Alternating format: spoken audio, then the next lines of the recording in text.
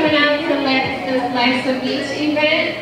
We're going to get started very shortly. Feel free to mix and mingle, kind of get up from your seats if you don't mind, so you can get to know some of the other young ladies and women in here, and some gentlemen are in here as well. And we'll get started very shortly, okay?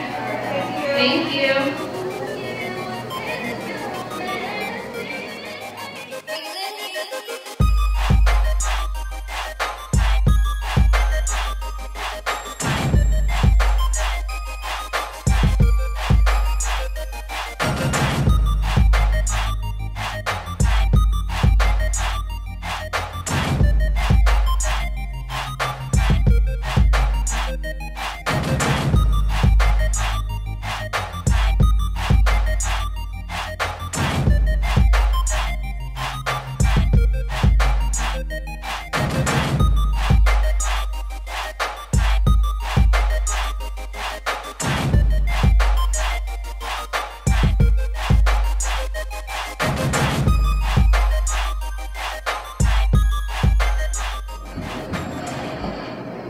All right, first we're going to get into friendship and loyalty.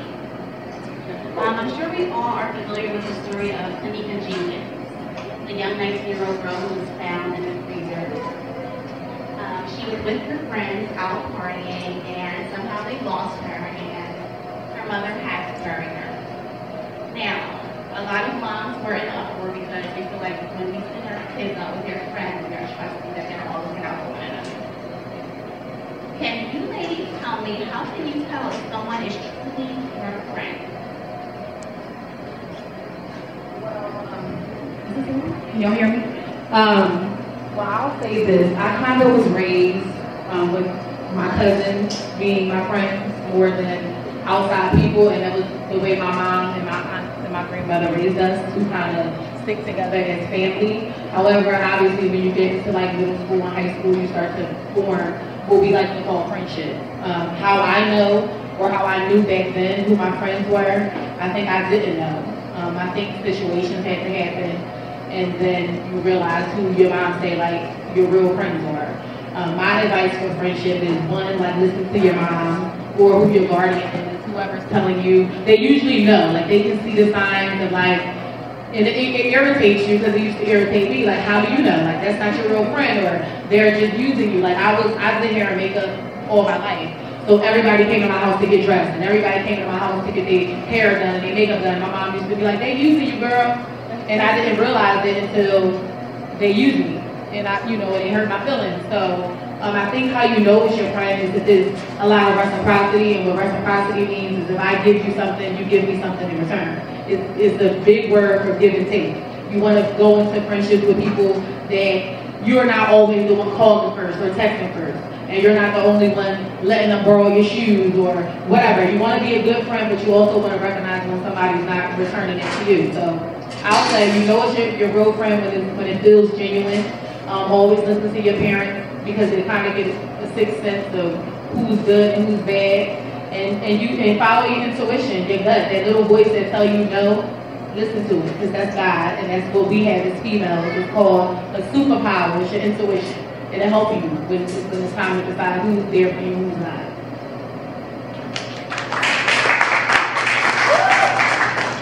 I feel like this is what Sheena said. Sometimes it takes a situation for you to realize who your real friends are. And another thing is, like, when I was in high school, my mom used to always say, like, if we were like busting on each other and telling jokes, we need to pay attention to your friends that really laugh at some stuff that's really not funny. So my mom used to and like this used to be our best friend. My mom used to be like, that ain't your real friend, because every time you get any type of problem, she thinks it's a joke. And I remember in 12th grade, I got into this big fight, and I'm thinking, as many times I had rode for my best friend, and my best friend was gonna be right here with me, and she was not. She was just standing there looking like, what did you want me to do? And when I got home, I told my mom was looking like, I've been telling you, girl, you didn't want to listen. So I feel like we call people our friends so loosely, and our friendships have never been tested for you to even see how much those people really care about you or what they would do for you. So I definitely feel like for you to determine who's your real friend, your friendship has to be tested.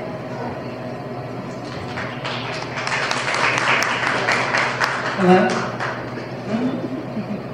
We have two mics. So I think exactly what the two ladies just said just now. I think a friend is someone who's not going to make you judge your own character.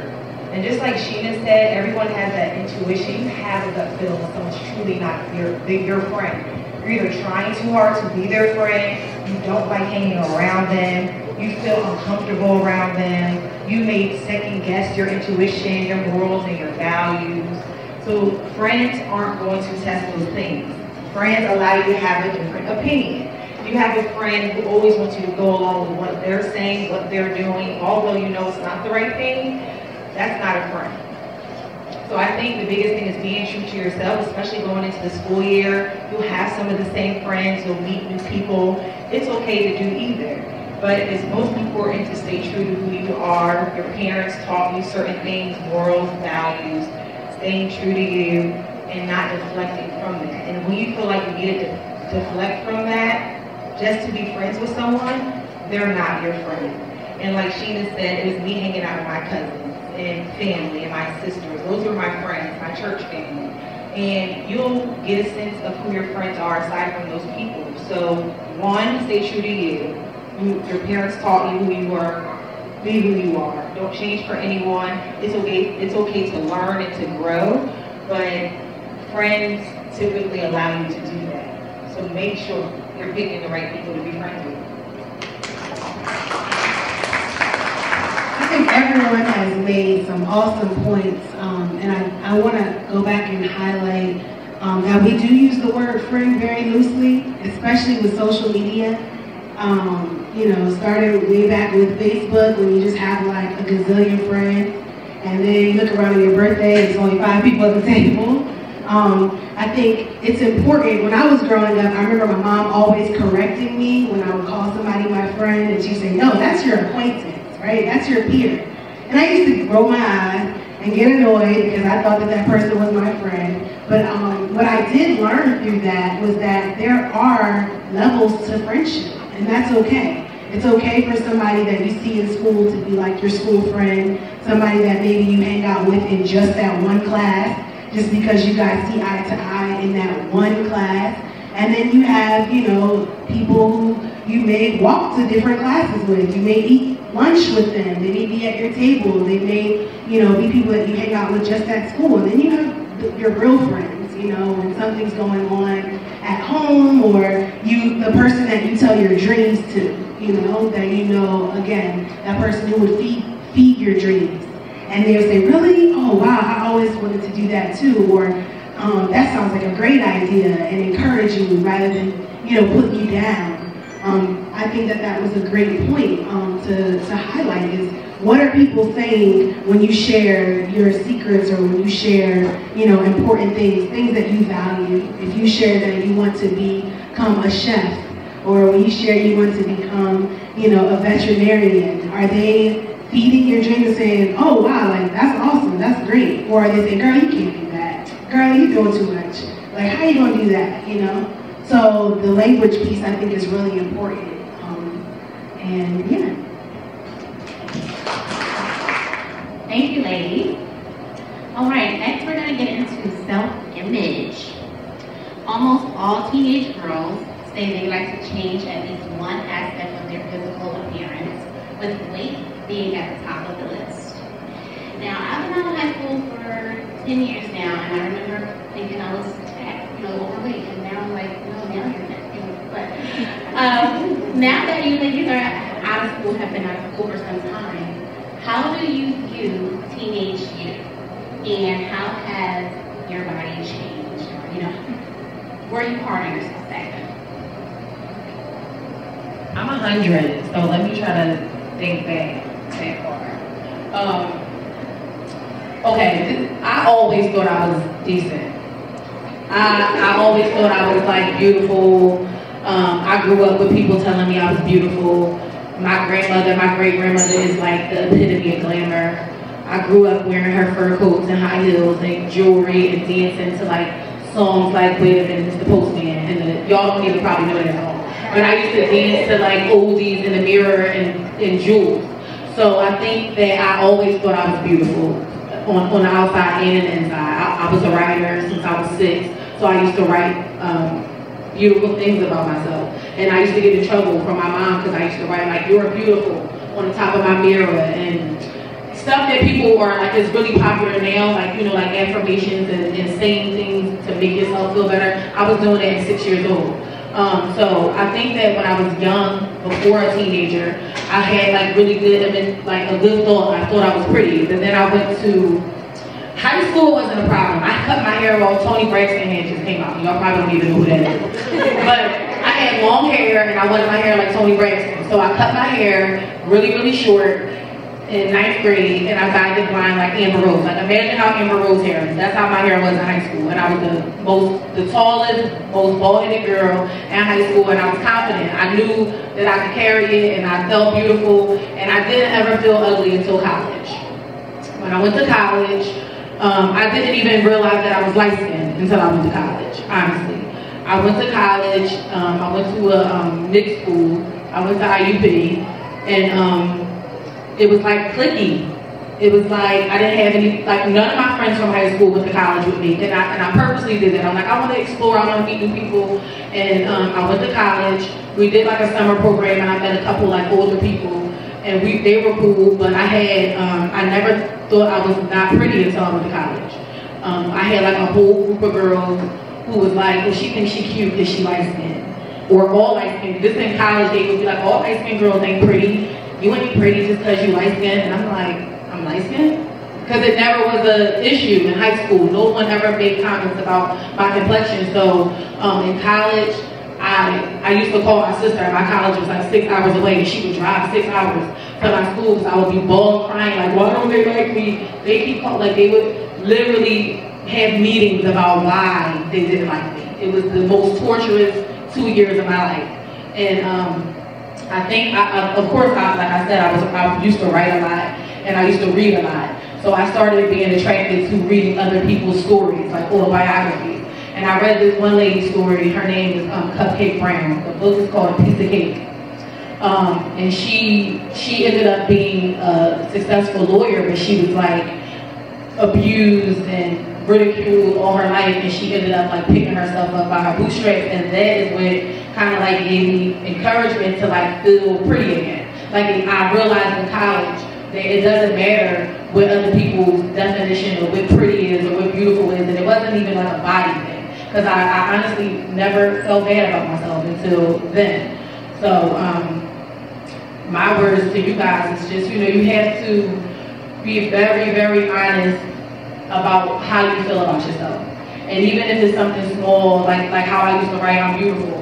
Tell yourself to be beautiful every day. And beauty is really from the inside out. So you want to be kind, and then that kindness comes out in your physical, but never let anybody make you feel like just because you're not the same height or the same complexion or have short hair or long hair or you light skin or dark, you know what I mean? Like, it's hard because I didn't go through it until I was 18 years old. But I know it's hard, and I know some of you guys might have like insecurities or whatever, but as an adult, I'll say, I went through having children and not feeling as beautiful as I used to be. So I've used words to encourage myself. I'm very spiritual, so I read the Bible, and I encourage myself through words in my own writing and meditation too. But yeah, I didn't feel ugly until college, but I'm pretty. I feel pretty again.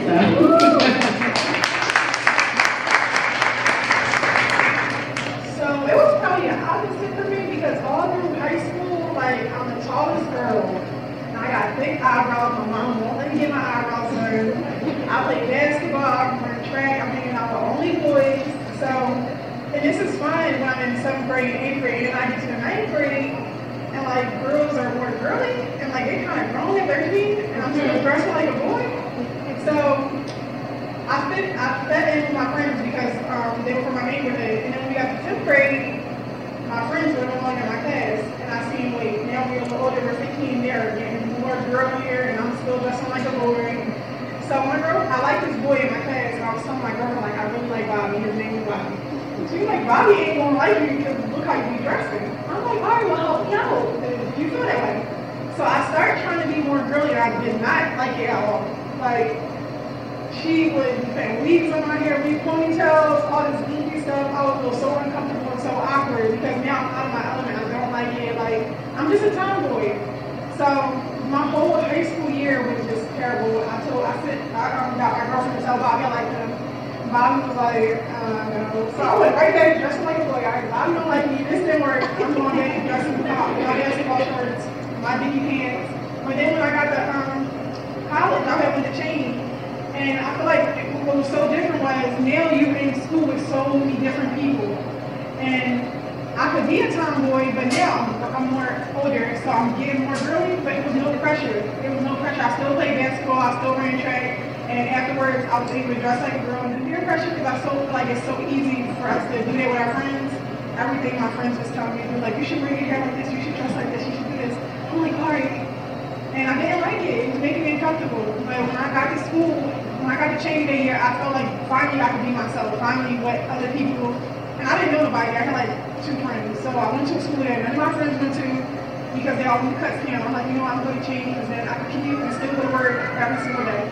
But when I got to school in college, like I felt so much better and less pressure than how I felt when I was in high school. So don't be so hard on yourself because there's always going to be somebody out there to tell you that maybe you should change this about yourself. Maybe you should do this differently, or you should wear your hair like this. Do what's always going to make you comfortable, make you feel happy, because at the end of the day, you got to live with you.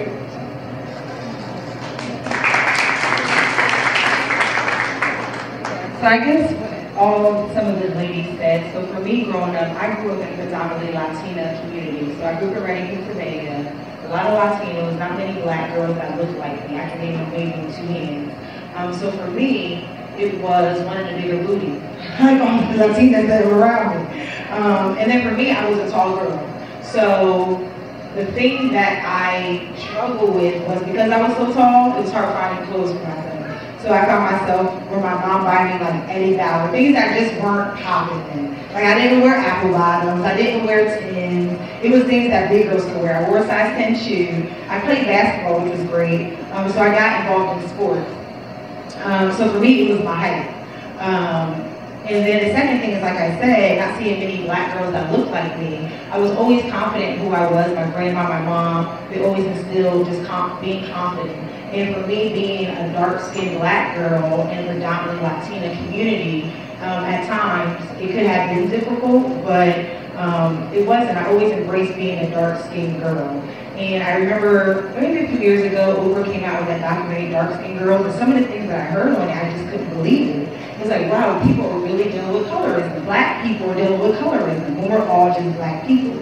So for me, it was my height, and the awkward clothes I had to wear because of my height. Luckily, I played basketball. But it's being confident in who you are. Like Sheena said, no matter the size, the height.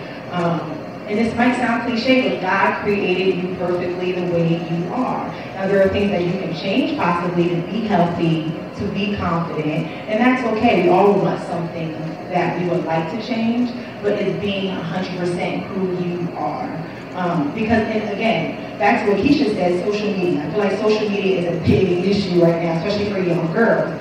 You see the Kim K's, you see girls that don't look like you want to look like those women. Some of those women got alterations, that's okay too. But be confident in who you are.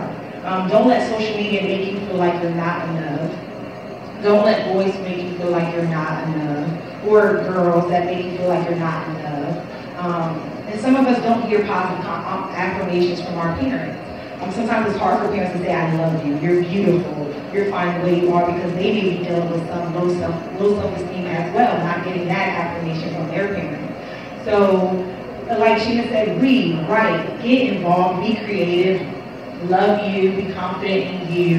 And it sounds cliche again, but you're perfect the way you are.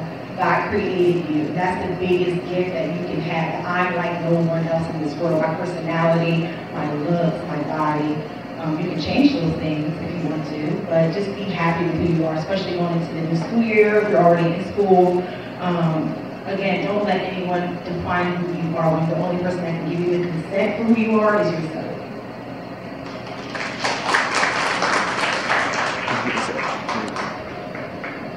I think that this is probably one of the biggest topics, just because beauty is, I mean, it's all around us, it's everything, right? It's one of the largest industries, and it's always something that we're on a journey for, even as adult women. And I have no problem being transparent and sharing that. Like, it's always a thing. You're always thinking about yourself, because as women, our bodies are constantly changing. I mean, we don't get a break. You can go from getting ready to get on your cycle and gaining 5 to 10 pounds, getting acne, you know, it's just you're going through puberty or maybe different transitions. Our bodies are constantly changing, and then when your metabolism starts slowing down, you can pick up more weight, you have a kid, your body completely changes. And so one thing that I've had to learn is like, okay, I cannot attach my worth to my body. I cannot attach my emotions to my body, because my body will always betray me. I will never have like that day where I wake up and I'm never extra critical about my body. That's something that I'm trying to work on, is being less critical and letting it go. Because so much of what was communicated to me growing up was around how you look. Because as young girls, you know, I grew up in a family where, you know, you had to make sure your legs were closed, you had to make sure your clothes fit you properly, you had to make sure your hair was done, you know, make sure that you're kept. And that can take a lot of time, and it can consume a lot of space in your brains. And then you're chasing this idea of perfectionism, and we're not perfect. We're not perfect beings. I appreciate Ashley for sharing that. God created us perfectly imperfect, you know, so that like, we may feel like, according to beauty standards, that we're supposed to have, you know, the perfect breast, that skinny waist, the hips, the butt, you know, all of that. Social media does a great job of like making you feel bad about why your stomach isn't flat enough and why your butt's not juicy enough and all of this kind of stuff. When the reality is, those people, their bodies don't look like that either in real life. And so from my personal experience, my struggle was what Jasmine was sharing about weight. I struggled with weight growing up. I grew up in a family that cooked very, very well. And so we like to eat. And because I was creative, I was performing arts, I was theater, I wasn't very athletic, and so I wasn't really healthy. And I wasn't confident about how I looked either. And so I leaned more on academics, I leaned more on like my vocal, like my voice, my acting, dancing, those kinds of things to kind of cover up the outside that I didn't feel comfortable with. I wasn't the kind of girl whose mom allowed her to dress in all these different kinds of ways that you see on TV. My mom's like, no, you're 13, you're gonna dress like a 13-year-old. And so, you have girls at school and they're wearing weaves all down, their backs and all these different kinds of things, and you don't quite look like that. Or you're comparing yourself to somebody that's like 25 or 30 and you're not supposed to look like that. And so I think that what's important and what I wish that I kind of kept in perspective was like, even the people who played my age on TV weren't really my age in real life. Like, I loved watching. Back then it was like Sister and Moesha and, Saved by the Bell and Clueless and all these shows that are being played as teenagers, but they're adults playing them. And so their bodies are 25, their faces are 25, what they're allowed to do to their bodies and what they're allowed to do to their faces with makeup and things like that, that's because they're 25 years old. Even now when we watch movies and things like that, they're portraying teenagers, but in real life, they're 25, 30 years old. And so that's something to kind of keep in mind as we, think about putting our world into perspective and even our social media world into perspective, that allow yourself to be a teenager, allow yourself to be a kid, a young person, and be okay with that, meaning you looking awkward sometimes. You get a pass to look awkward, to be a little weird, and do your own thing and find your way, because you will. Thank you, ladies. Next, we are getting into cyberbullying. Cell phones, the internet, and social media apps weren't at our fingertips growing up. But like you, many of us as adults also experience online bullying, hateful comments, trolls, fake pages. How would you ladies deal with online But I feel really, like, honestly, like, I'm gonna just be super, super honest. I feel so bad for y'all, like, this new generation. Like, I feel like y'all got robbed of being a kid. I feel like sometimes it's the parents' fault, like, and I'm not speaking from out of the woods. I have a 16-year-old, I'll say that. I have a son who's 16, and I have a daughter who's 7. And I parent my children, like, super, super different. My son just was allowed to get Instagram when he turned 16. He had one at 15, but he just was allowed to have one at 16. And he was allowed to have Snapchat at 15. But if he was a girl, he still wouldn't have it. But that's just me. I just feel like, I feel really, really bad. Like, if y'all wanna, like, anything happen, like, y'all can always DM me on Instagram, and I promise I'll talk you through any horrible situation, because I feel like social media, like what we was just talking about, image. I'm 36, and I get irritated from social media. Like, people bother me.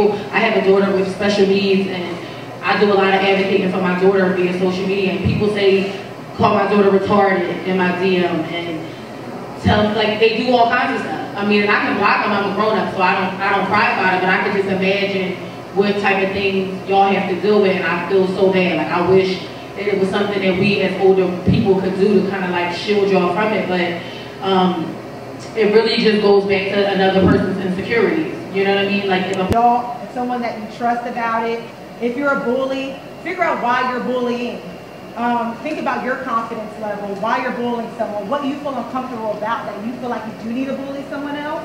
And parents and adults, be open to the feedback that young adults give you, and teens give you, when they do feel like there's a concern, and be honest with them and allow them to be honest with you. Open up that bridge of a relationship and communication.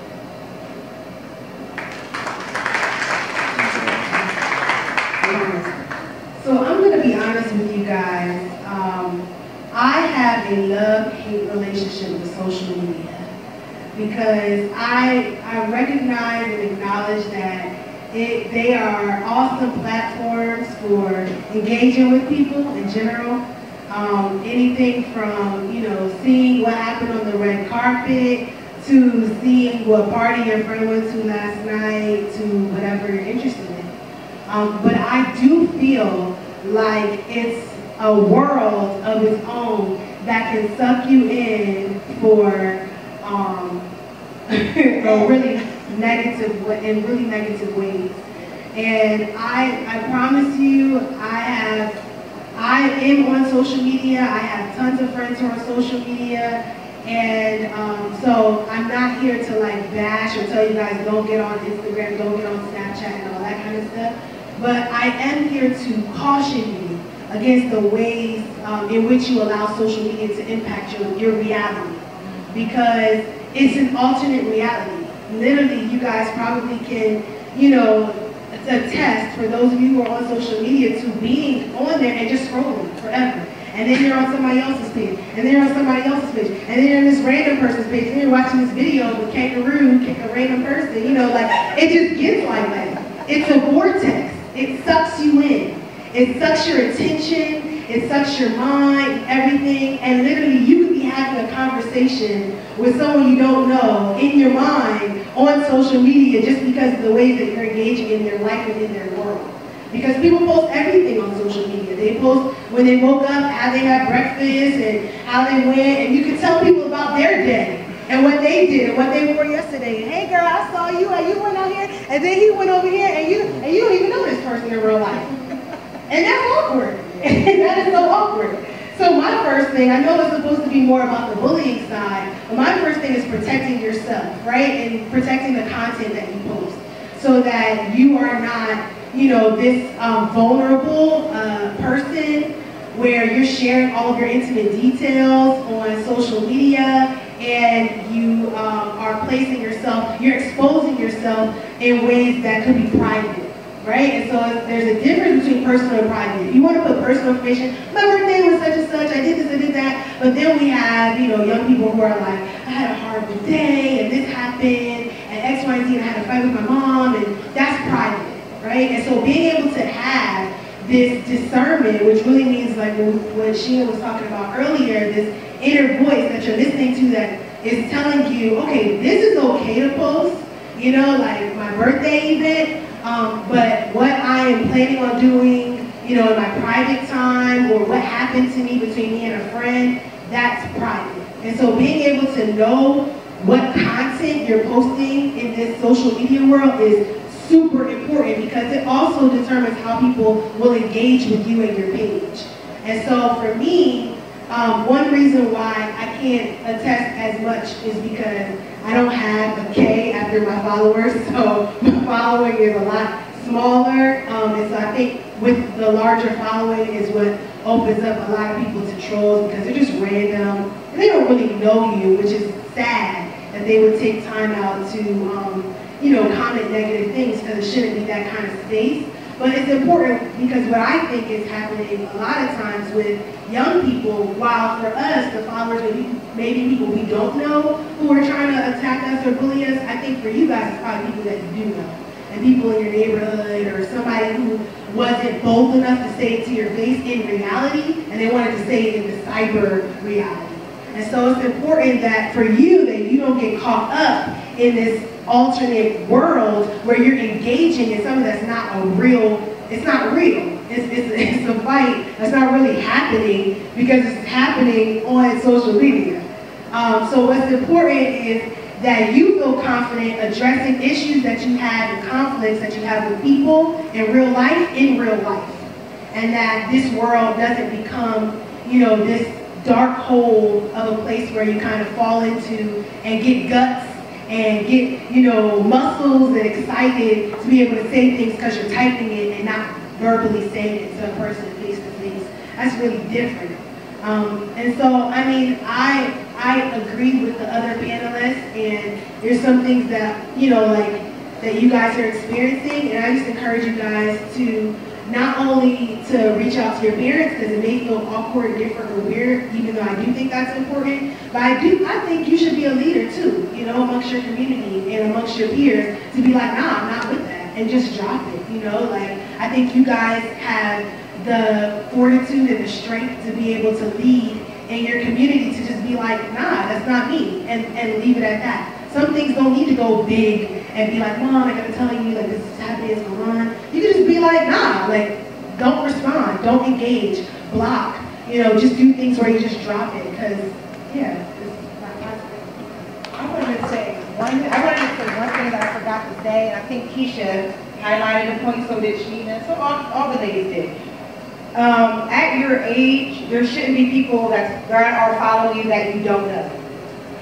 One, because of your safety. There are perverts out there, there are stalkers, there are people that will just say, oh, she's going to be in Ocean City next week. I'm going to Ocean City so I can stalk this girl. And maybe abduct her, or whatever have you.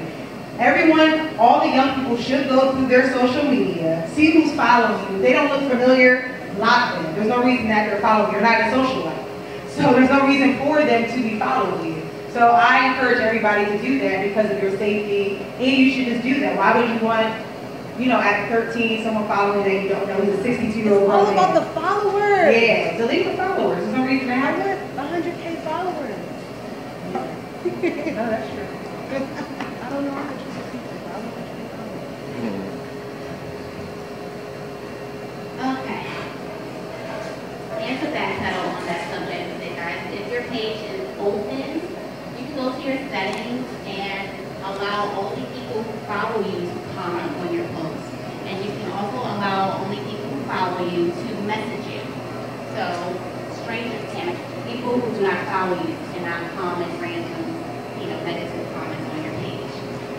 Also, parents, suicide is the third leading cause of death among adolescents.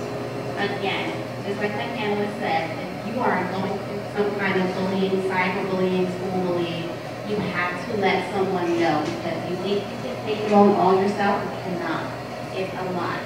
And it becomes overwhelming, and it can seem like the best thing to do is just leave, and it's not. There's life after high school, there's life after teenagehood, there's life outside of social media. Okay? Parents pay close attention to your children's activities, new things that they're getting into. physical changes, emotional changes, mental health is another important thing we need to pay attention to. I know we all are always at the doctor for physical. Mental is just as important. Alright? Next we're going to get into some juicy stuff. For women like myself and Sheena, who have come from, and Maui, come from traumatic childhoods such as sexual abuse and rape, we tend to attract or are attracted to those who are dysfunctional and come from instability and, traumatic backgrounds as well. So I found myself as a teenager in a relationship that I didn't realize was an abusive relationship until years later. It wasn't physical abuse, but and my mom, my godmom, my grandma always pointed out, like, you guys spend way too much time together. He's always calling you, you're always on the phone with him, he always needs to know where you are. Little things like that are signs of an abusive relationship, and when you come from a rough background, you tend to put up with it more than someone else would, and you don't realize it because it's a comfort zone. So parents, look out for your dating teenager who is spending way too much time with your partner, who seems to be being controlled by their partner, and who may also be fearful of their partner because there is a such thing as teenage relationship abuse. Domestic violence, it is. It happens. Your boyfriend punches you, he punches your wall, he chokes you, he, gets angry at you for things that you didn't do wrong. That's abuse. He manipulates you, makes you feel low, he gives you no privacy. That's abuse. Parents, look out for that kind of behavior. At such a young age, you should not be that heavily involved with someone anyway. I always say, just like they tell boys, girls play the field. Do not give up your vagina, but get to know different kinds of men. Like, date without physical activity. It's awesome to get to know different personalities and different kinds of guys, and how they think, how they operate, what their life is. Can I just add to that sex is like glue. So what Jasmine is talking about, a lot of times when people are sexually active, that's that glue that makes you feel like you need to be around that person all the time because you've been so exposed and vulnerable to them and they see inside of you. It just makes you more and more attached, and that's that attachment that makes it hard to detach. So it becomes really hard to overlook some of the things and the behaviors that you may normally say, I would never be in a relationship with somebody who hit me or punched me or who cursed at me or who, even ignored my phone call. But when you're attached in that intimate kind of way, your blinders easily can start to come up and you start to ignore certain behaviors that initially you probably wouldn't necessarily accept, but you have this, this blueprint that kind of bound you to that relationship. So be careful. Yes, definitely, ladies. We have 2 more questions. We're going to wrap it up and start handing out gifts, taking selfies, and just socializing until we get that out and enjoy our Sundays. This question is, I just wanted to actually, right now is a very tough time for mothers and daughters during teenagehood. I feel like it's like the toughest time of parenthood for mothers dealing with teenagers, especially teenage girls. Could you guys maybe share your relationship with your mother as a teen and where it's at now, and what advice would you give to a mother and daughter who are struggling at this time? Well, me and my mom were really close. We kind of like grew up together because she had us young. So, unfortunately, when we were little, my mom was at work all the time. So I didn't really have her to, confide in or whatever. Like, I was raised by like my great grandfather's wife and my aunt who just passed away. I would like get dropped off at their houses. So a lot of my influence came from like other women. Strong, powerful mom women, but just not my mom. I think as I got older, when I had my son, me and my mom got really a lot closer because we had something in common and we was both moms. And my girlfriend has a daughter that's 16 and she was going through something with her. And I told her what I'll share with you guys to the parents and to the children. I told my girlfriend, recently I started looking at my mom as a woman first. Like not as my mom, but as a woman, as I became a woman. And this is something that probably the girls won't go through until you're in your 20s or 30s or whatever. But as a mom, you know, like it's comforting. Like I told my mom, like, you know, like I just started thinking of you as a woman first. Like you made certain decisions and certain choices because that's what you thought was, you know, was right at the time. And you made a decision based on who you were as a woman. Once I started looking at my mom as a woman first, we started being more in tune and more friendly.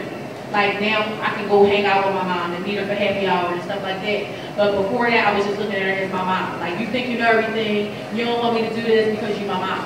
But eventually, you gotta look at your mom as just like a woman. Like all the things that you're going through, like the acne and anxiety and the puberty and the pressure, your mom went through that too. So sometimes they're saying it from a place of where they've been, and they're saying it from a place of like not wanting you to make the same mistakes that they made. Because probably if I listened to some of the bad when my mom was talking, I probably wouldn't have had a son at 19, which I don't regret, but I probably wouldn't have, because my mom was telling me to get away from these older boys, but I wasn't listening, you know what I mean? So just start looking at your mom as a person first, and then like, you know, maybe she do know what she's talking about, and you don't want to be 36 when you realize that. So try to think of it now as a little girl, and as moms, you know, again, remember that you was once 9 and 10 and 13 and 12. So kind of try to relate to them on their level too sometimes, and not just from a, I know better than you, because we have to realize they're growing up at a different time than we did. Like my son is 16. I couldn't even fathom growing up when he grew up, even though we, you know, I had friends that died and stuff like that, but it's different now. So, you know, I had to get in his head and sit on his bed some days. I go in his room while he's doing his thing, and I got, what you doing? You know, like kick back with them, try to get into their mind, because they're growing up in a way different time than we did, with way different influences. There wasn't no social media, we barely had cell phones, anything can happen. So as parents, we have to try to like get on their level a little bit, but also give them room to make mistakes and not be like a know-it-all, but kind of like let me help you when you fall type mom. And then kids, try to remember that your mom was once your age, so some of the things that they're saying is because they know.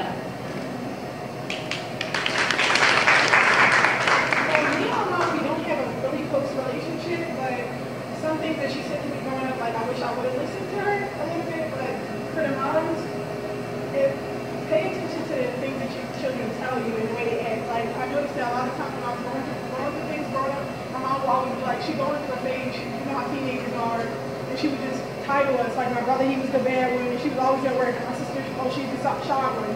But we all were going through our own personal things, but it's so easy for parents to be so busy in their own lives, because so many parents that do when they young, and they try to find themselves too and be a parent. So I realized that sometimes my mom would just, oh, you know how my mom, her name is Amira, you know how Amira is, she's just shy, she'd do the same thing with my sister, she would work all the time. Some things I wish I would have listened to her, but I wish she would have paid more attention to the things that we was going through so that we would have somebody to talk to, because a lot of the times we look for answers outside of our house. For people, and then I was in like college, and I would be leaving my college commute every day because I gotta go make sure my brother and my sister got something to eat tonight because you know my mom is working late. So I just wish that she would have paid more attention. And a lot of times parents think, well, I'm providing a good life for you, so you ain't got no room to complain. Even though you hear parents that if you say you're tired, they'll be like, what you tired from? You ain't have a job. But you young, you're going through so many different things. It's like I can't be tired around here. So you can't be helping else because it's not equivalent to what your mom is going through. She's going through way more things. So what is you tired from? So just listen to the things that your kids are saying. There's so many things that I was telling my mom, and she was just way too busy to really listen to what I was really trying to tell her. So yeah, my mom was always there. We had a good relationship, but I think going through puberty and then going through changes and phases in life, you know, my parents divorced, I went to 3 different high schools, but staying active and involved in school was my go-to. Again, like I said, my mom was always there. She would say embarrassing things, just till we had an open communication about boys, about school. She always wanted to know what was going on, which I'm now grateful for. But wasn't grateful for at the time, because I thought she was just being nosy into teen stuff, like mind your business, you know, teen stuff. But I would say that nowadays, especially with social media, it's important to cultivate relationships with your moms, like we all said, your mom has been your age before, and you'll be her age one day. And like Sheena, I too, you know, in my 20s started to see my mom as a woman and as a person. And you're like, wow, okay, I can't believe she did this and did this and did this for me. And then you start to realize, and then you start helping her grow and helping her become more of a woman because of your strength that you saw from her or didn't see.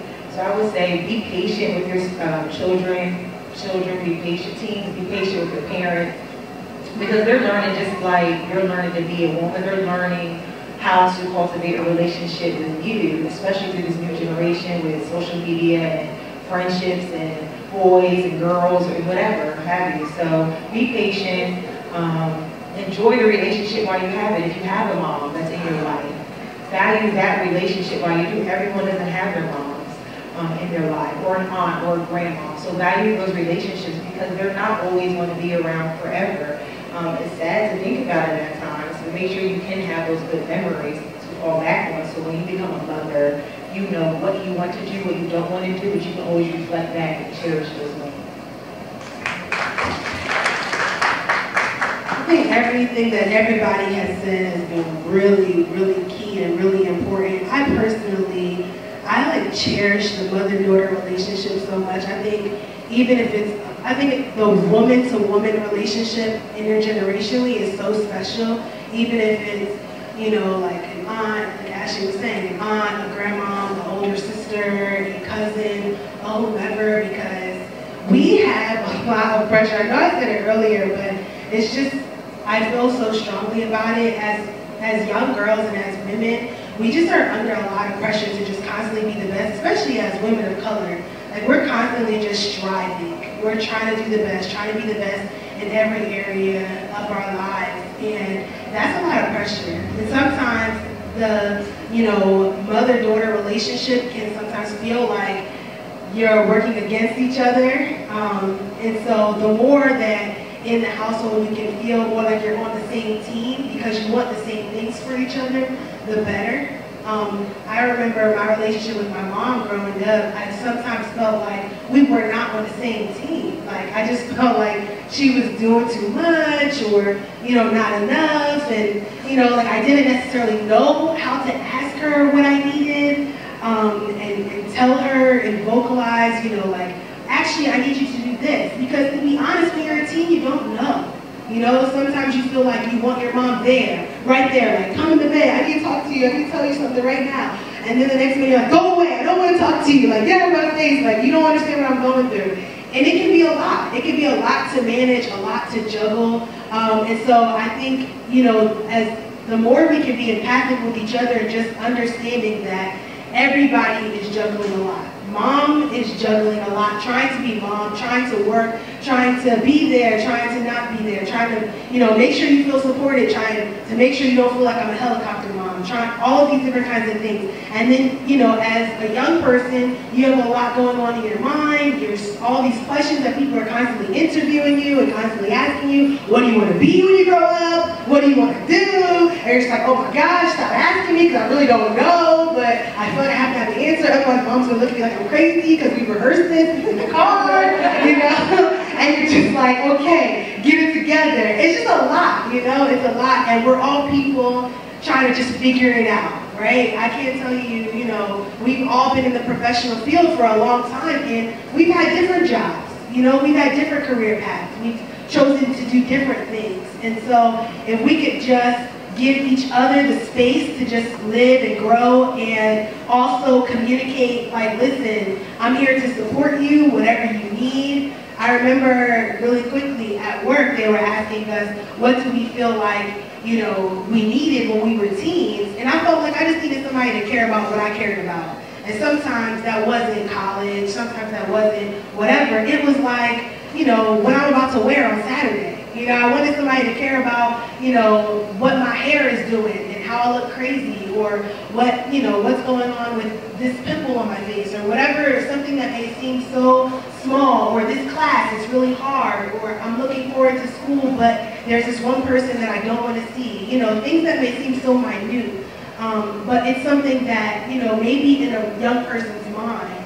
And so even just asking that question, like, what do you care about right now? I know in the grand scheme of things, you're a great kid and you're thinking about college, what about your next step, you're thinking about that. But like, what right now, in this immediate moment, like, what are you thinking about? Are you thinking about that test? Are you thinking about that teacher that's giving you a hard time? Or whatever. So I just think that empathy and just, you know, relations and all of that is like really important.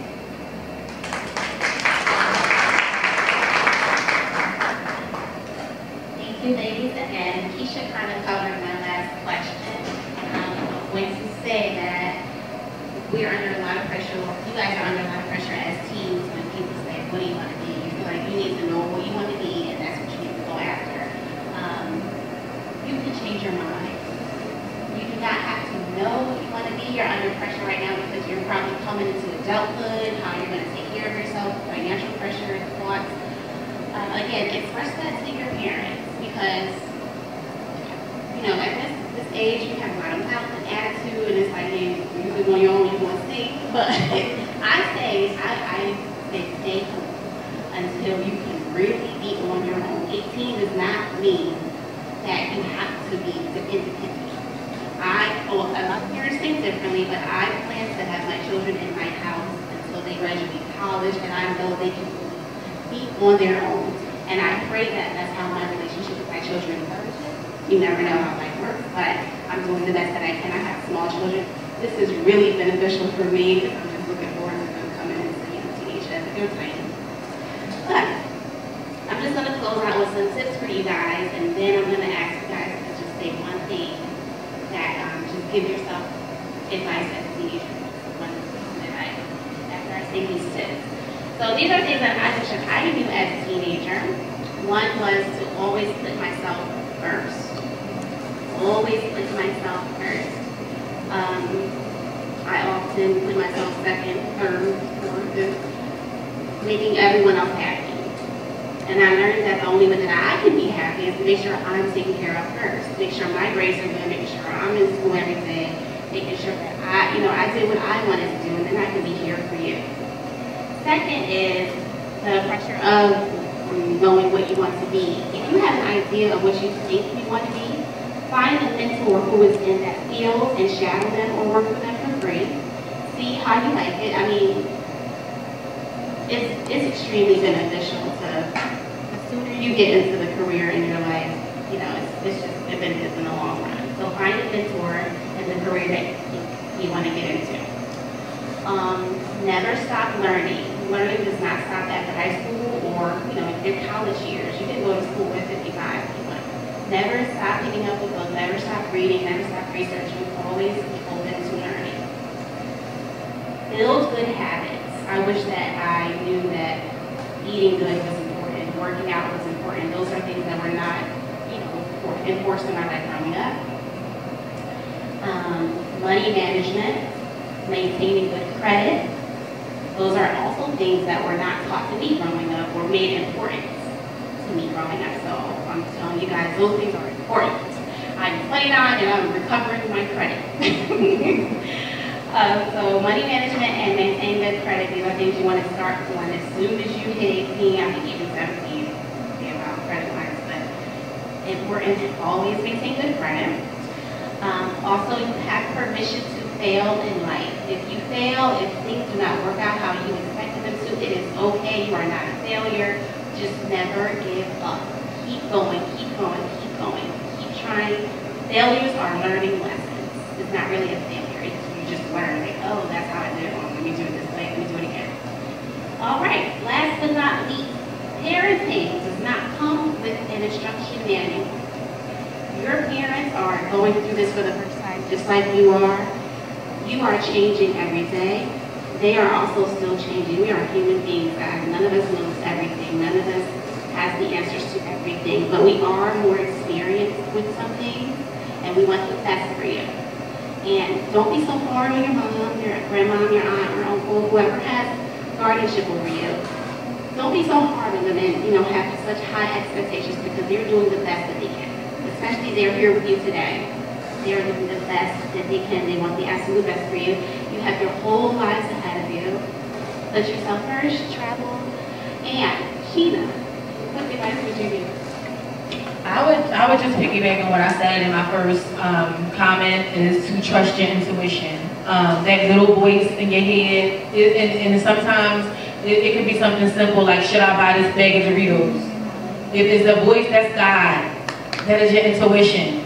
That is something that women have, that's our gift. Every situation I've ever been in my life that was bad, I didn't listen to that voice.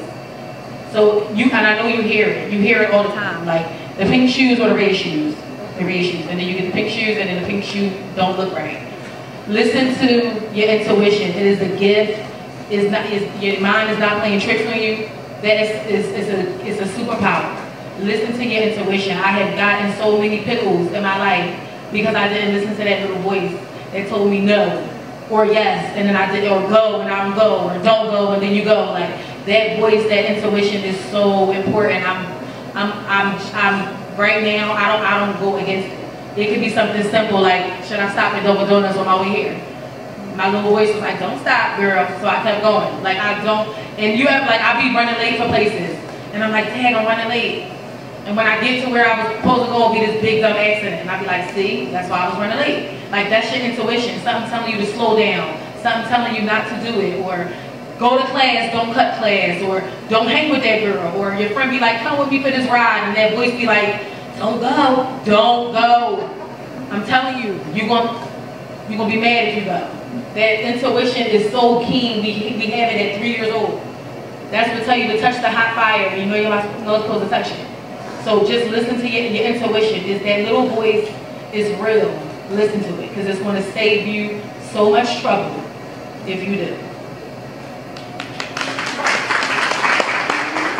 I always tell myself to be patient. There's no rush to pay bills, a lot of bills, and don't be afraid to try different things. Like I know right now you might think that you know what you want to be when you get older. I did too, and it didn't work out like that. I swore I was going to be a psychologist for football players. You know, it took too long. It's a great job. Once I realized how long I had to be in school, I'm like, you know what, this isn't going to work. So tried different things. I realized that I did like psychology, but I didn't like the sports part. But it took me changing my major like 8 times for me to finally be like, I don't want to do none of this. So just tried some different things, and I ended up just not going to school anyway. So I would say, hi camera. The camera is right here. Sorry. No, that's okay. So I would say be more patient with your parents. That's one of my biggest ones. I'm still actually learning that, being more patient with my parents, even as an adult. Money management. Jasmine said it, money management for sure. And when you guys get to college, I wish I would have applied for more scholarships. Scholarships for college. Once you guys start preparing and getting ready for college, if you decide to go, apply for scholarships. There's so many scholarships. People are giving away free money, and I wish I would have done that a little bit more. In addition to that, while in college, I wish I would have saved my refund checks. Like, I remember one semester getting close to $8,000, and I think I went to Miami. And me and my friends went to happy hour all the time. So save your refund checks, buy a car, save for a home. So those are the things that I would say that I would tell myself to do. I like what everybody said, so stamping everything that everyone has already said. But a big message that I would try to send to my high school self is that you are enough. I think that the message of like worth and value is like so important. And if you can get it, the younger that you can grasp that you are so immeasurably talented, gifted, intelligent, you have everything that you need to be successful in whatever it is that you decide, that, I mean, that is so key. You are enough. And I think that had I known that I probably would have applied myself more, because I would have felt less like I was disappointing myself or disappointing other people. I would have, you know, procrastinated less. I probably would have been less of a perfectionist and trying to make sure I had all the right answers to the wrong things. I probably would have applied for more scholarships. I would have just been a little more grounded if I really believed in my heart of hearts that I was enough and that I could truly be as successful as I believed I could be in my day dreams.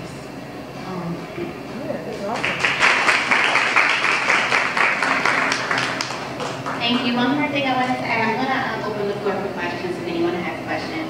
But one more thing is, girls, when you see another girl around your age, or older or younger, if you see something you like about her, let her know. Compliment her. Say, oh my God, I like your eyes, I like your hair, I like your outfit.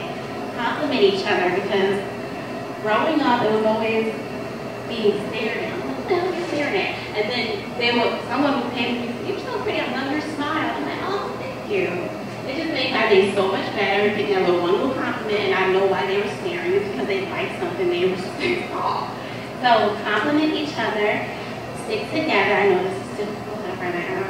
Stick together as women. We are so powerful together. One thing that guys do, is they play women against each other. We didn't really talk about this much, but a guy could be telling you one thing, and telling this girl another, and you're upset because you're like, oh, she's crazy. He said this and that about her. He's telling her the same thing about you. So y'all just automatically do not like each other. But if you come together and have a conversation calmly and say, hi, my name is Sister, get to know her before you say anything that somebody said about her. You'll be able to tell a lot about her character, what's true, what's false. And then you'll start gossiping about who and you'll get to know the truth and the lies. But never let someone tell you something about another person before you get to know them yourself. But girl power is real. Stick together. Communicate with each other, work together, stop looking each other up and down with stink faces. Come together. It's a powerful thing. Look at us up here. Amazing. These women, I reached out to these women and they were like, yes, we want to work with you. Yes. I'm like, thank you. Oh my gosh, I thought it was going to be, check my schedule. They were amazing. They were open and they are here. Thank you everybody for being here. Does anybody have any questions? Any young women want to ask any questions? Are you struggling with anything?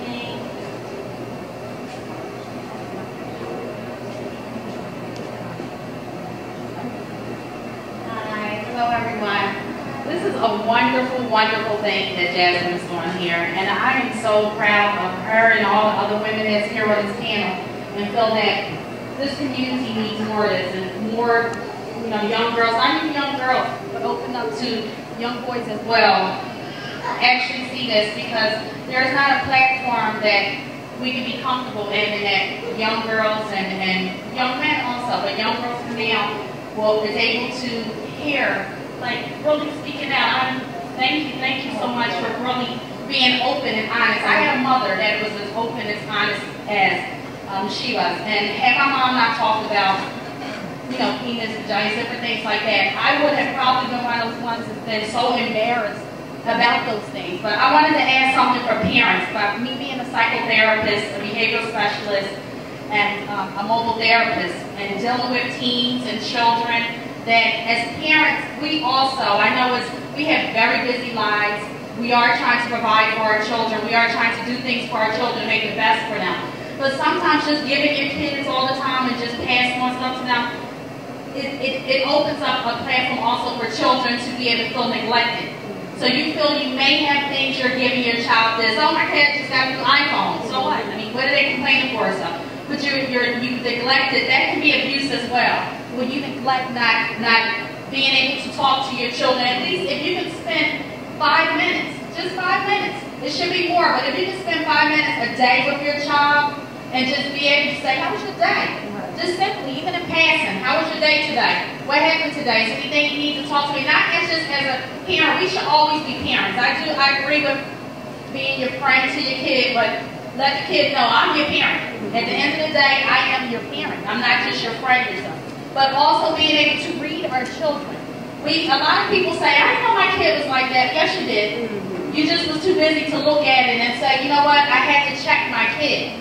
But please, please read these children. So many kids that I do therapy with, that it's so hard to reverse those things, like all these issues that these women are talking about. When a child gets 20 and 30, when I was 10, where was you when I was 5? What was you doing at that age? And even though we can't have an explanation of saying that I was doing this, I was trying to provide for you, I was trying to take some time. We never get to back.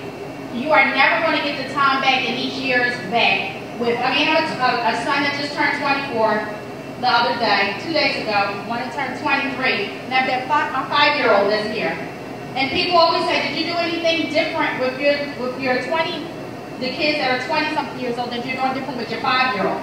And I tell them, honestly, no, I didn't. I'm doing the same things. I'm taking him to libraries.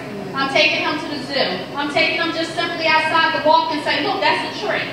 This tree came from this. If you planted a seed, you did. Take these times to do these things with your children, because at the end of the day, you will not get this time back to spend with telling your children these different things and the things that they have to go through. I'm almost 50 now. And looking back at things and saying, wow, I wish at this time I would have been able. And I had, things were very good in my life because I did have a mom that sacrificed and took the time. But sometimes we just have to look at things and say, what could you do different? Also, young girls, I want you to start have a journal and write down. If you write down, it is different when you put something out in the universe and think about something. If you think about something negative things are going to happen. But if you start writing down every day, challenge yourself, write down 5 positive things and 5 things that you're thankful for. Every day. It doesn't matter. When you get up, even if it's at the end of the day, make sure at the end of the day, you know what? I forgot to write 5 thankful and positive things about myself or what I'm thankful for. It can be simple as I'm thankful for waking up today. I'm thankful for my mom. I'm thankful that I was able to use my phone today or so, because some people don't get that opportunity, especially a lot of the things that's happening here out in our communities today, with kids just being bystanders, just being somewhere and things happening to you and you never getting that opportunity, a chance to become an adult, to go to college, to do a trade, to work, to have children, to get married, to have a family. So really, I just want to also make a challenge to parents that read your children every day, not read to them, but read them. Because if you just took 1 second to look at how your child came in or how they got off a phone conversation, you'll be able to know that something was wrong and something had happened.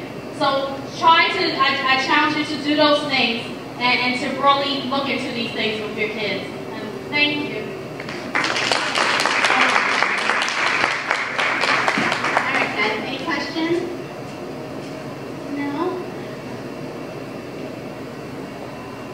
I just want to say thank you. Like, as a parent, number one, nobody has questions. You have to have questions. I'm 37. Everybody over here has been 13. You may not get the chance to be 36, 37. We went through things. We went through more difficult things. Sheena opened up about her story. That's huge. There's someone else in this room that has been through that. There's someone else in this room that are going through things that hurt. My daughter is here. I think she has an attitude. She says she has a headache. Sometimes we try to read our children. We read the wrong things. Open up and tell us what you're thinking. We're somebody outside of your family who loves you the most, but you don't trust because they're always telling you something. Ask questions. Our answers most likely will add up to the answers that your parents are going to get. Not because they're smarter than you, because they've been in your shoes.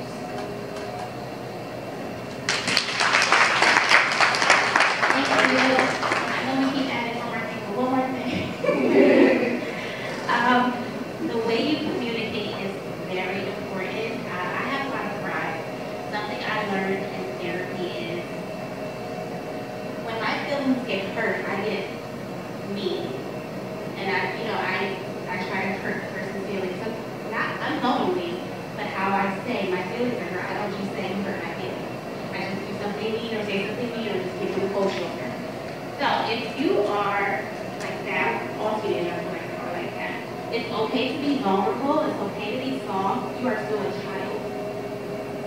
We are adults, and we are so vulnerable. We cry. Our feelings get hurt. It's okay to say, what you said to me hurt me. Or what happened to me in school today hurt my feelings. You don't have to be tough all the time. You don't have to fear like nothing gets to me, I'm cold. All that stuff you see on social media about being savages and heartless is unhealthy. It's unhealthy. Speak what you are feeling, like the true feeling that you were going through that hurt me, that made you know I'm sensitive about my hair and you commented on my hair. I didn't like that. Say that. Your parents will take you into their chest and to make everything all better. But you're still your baby. Okay? Thanks, guys.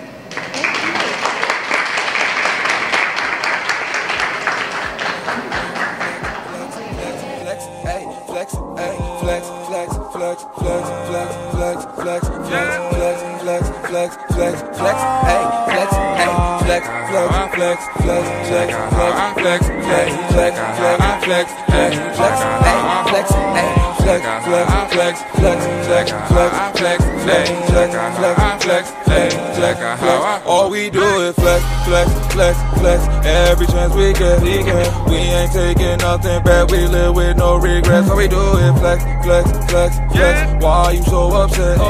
I'm just trying to live my life. Don't make me wait this check. Just let me flex, flex, flex, flex, flex, flex, flex, flex, flex, flex, flex, flex, flex, hey, flex, hey, flex, flex, flex, flex, flex, flex, flex, flex, flex, flex, flex, flex, hey, flex, hey.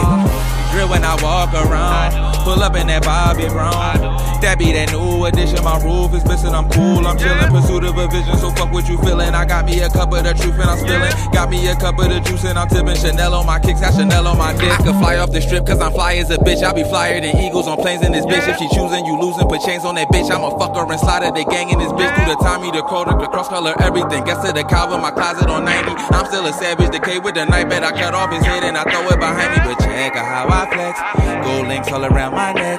Fuck nigga, you ain't got no check. I'ma cash out on a Rolex. All we do is roll gas, no stress. Box Chevy on 8s, no less.